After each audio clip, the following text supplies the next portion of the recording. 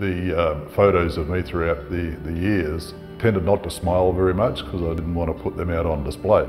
I knew that I needed to do something. If you want to go and think about things like the dental implants especially, Alex has proved himself to me to be very good at it. And he did something that was unusual for dentists for me. Before he actually did anything, we sat down and talked for about 5 or 10 minutes. Normally dentists throw you in the chair and it's hard to talk when they've got their fingers in your mouth. But we had that discussion and that's really impressed me. I think it's unusual to most dentists that I've seen. Dental implants that I got and the prosthetic lower, the new upper, has been good for me.